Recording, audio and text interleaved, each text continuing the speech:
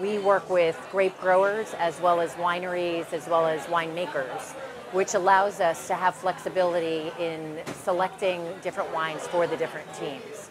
I was actually watching what was happening at the stadiums with celebrity chefs coming into play and all of the reconstruction that was happening for suite holders and also the general fan.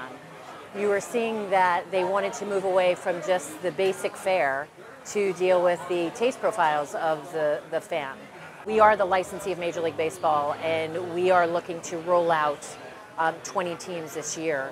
We've been trusted by Major League Baseball to develop quality wines and bring them to the teams. As we continue to evolve our relationships with the teams individually, we get them more and more involved in the tasting and the label design and really picking the wines. This first rollout was really to illustrate to the teams and to Major League Baseball that we can help guide that process and identify some great wines.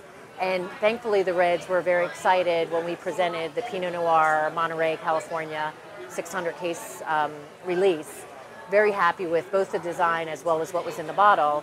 And in the Club Series, we picked a Cabernet to start. Pinot Noirs have been getting more and more popular.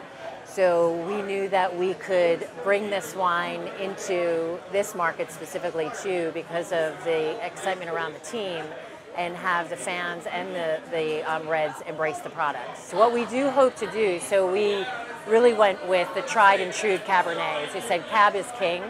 But what we wanted to do, and with this wine, it is a grapefruit to the wine, but it's not an overbearing, high tannic wine. So we wanted people to be able to drink this now, not necessarily worry about food pairing.